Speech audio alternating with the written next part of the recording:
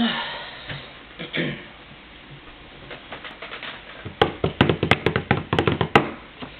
you guys like my syncopation?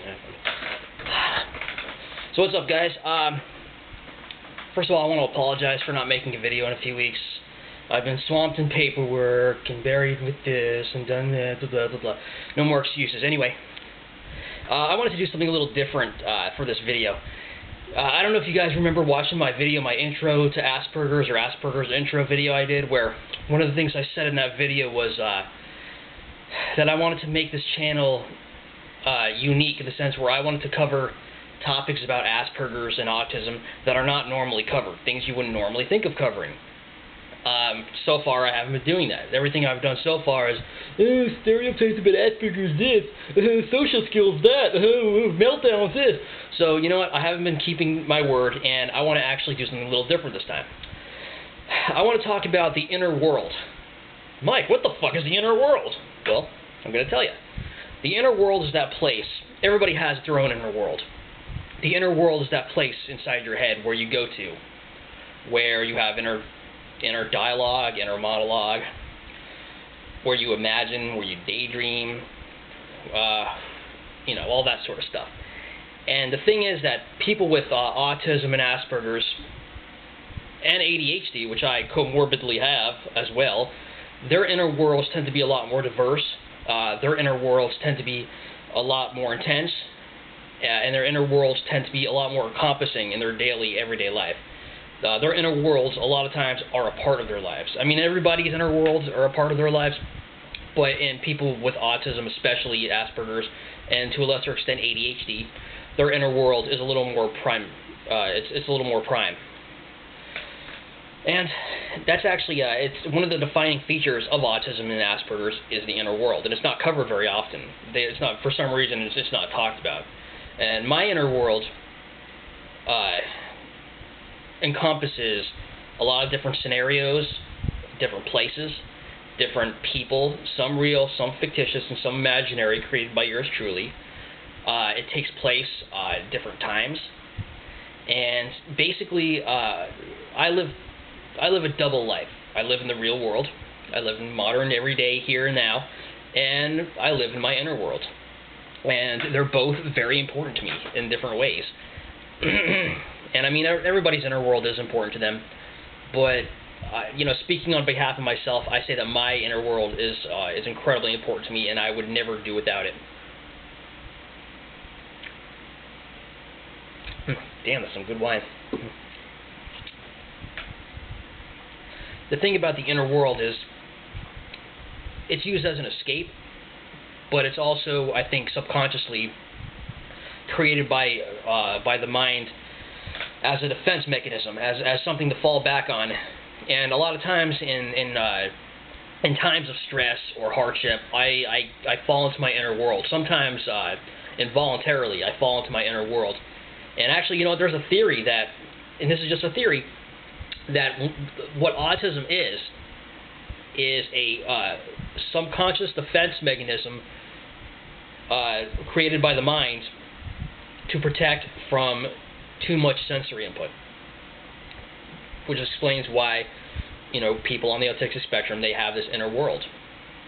And everybody does, like I said, everybody has an inner world, but especially people with autism and Asperger's syndrome.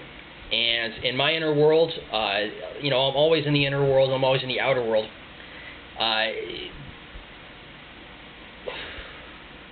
trying to put this in neurotypical speak so you guys can follow along and with everything I'm saying.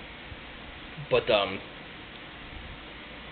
a lot of times when, you know, I'm in a stressful situation or something is stressful or I'm bored or there's too much sensory input, I'll get sunk into my inner world. Or if I'm in a situation that I'm having trouble with, I'll think, well, how would I handle this in my inner world? Or how would a person in my inner world, a character in my inner world, handle this? Or how would this be handled in a different place and time in my inner world?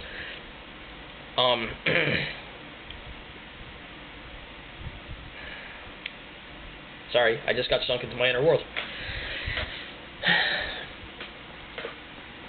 But I think my theory, and I don't know if this is true or not, but people with Asperger's and ADHD, they have an inner world that's a little more well-defined, a little more vivid than so-called neurotypical people. And I think that people with full-blown autism, people who don't even communicate, I think that they're fully immersed in their inner world, that's why they can't function in the real world. Perhaps they're so immersed in their inner world. And one of the things that I wonder is that people with full-blown autism who can't communicate in the real world and don't seem to even be all there in the real world, do they still communicate in their inner world?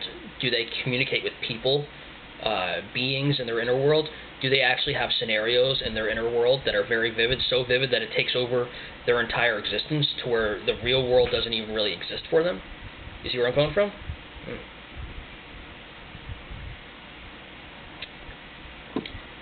But I don't know.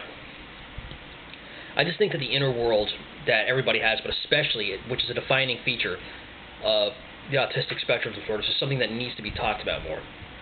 And especially the theory that one of the cause of autism, what autism is the mind subconsciously preventing oversensory stimulation by enhancing an inner world to block out everything else. I don't remember who the hell told me that. I read it somewhere, but someone else, maybe my mom. My mom is a mental health counselor. I think she was the one who actually told me this a while ago. But I always thought that was a very interesting theory, and in my personal opinion, I think it might actually hold some truth to it.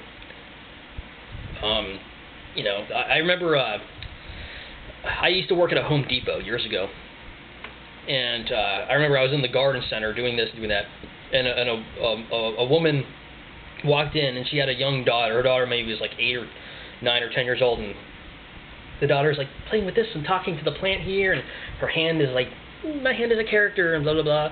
And right away I could tell that, and maybe I'm wrong, but I have great Asperger, autistar, whatever, gay people have gaydar, I have Asperger. I can usually spot someone who's on the spectrum. But anyway, looking at this girl, I could tell that she has some form of autism, and she was fully immersed in her inner world. And like I said, with people with Asperger's and autism, it's very vivid sometimes.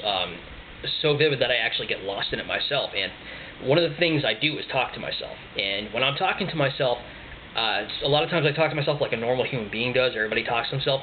But a lot of times I'm speaking out loud, in my inner world. Like I'm talking to somebody in my inner world.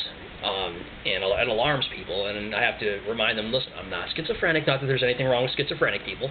I'm not schizophrenic. I know that my imaginary friends and the people in my head are not real, but sometimes I just get very immersed, and that's all there is to it. And I want to ask anybody else who's watching this, whether you're autistic or ADHD or Asperger's or quote-unquote neurotypical, if you have any experiences with your inner world, tell me what it is. Tell me how your inner world affects your everyday life, and this and that. I'm going to wrap this video up now because I overdid it with my last few videos. I just dragged on and on and on and the hell on, and I wanted to just make this one kind of short and sweet and just lay down a couple things here and there. So, as always, thank you for watching. If you have any questions or any constructive criticism, please state it. And if you have any video suggestions whatsoever about anything at all, please let me know. And I promise you that for the next number of videos, or as many videos as possible, I will try to cover topics that are a little more interesting and that are not normally covered when it comes to autism and Asperger's. So, with all that being said, I'd like to wish you guys a pleasant journey, and I'll talk to you guys later. Bye.